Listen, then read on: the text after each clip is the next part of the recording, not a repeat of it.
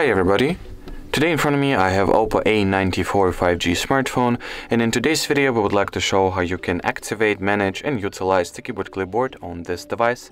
So first of all, you want to launch the keyboard. Here at the top right part, tap on this icon that stands for the clipboard itself, turn on the switch, and well, after you do that, that means that the clipboard of your keyboard has been successfully activated. Next, if you want to remove some of the elements you have over here, tap on the pencil, choose what elements you would like to get rid of, and then select the trash bin. So in order for any element to be added to the clipboard, you gotta simply copy it. So let's say I want to add the word, I don't know, let's say jazz.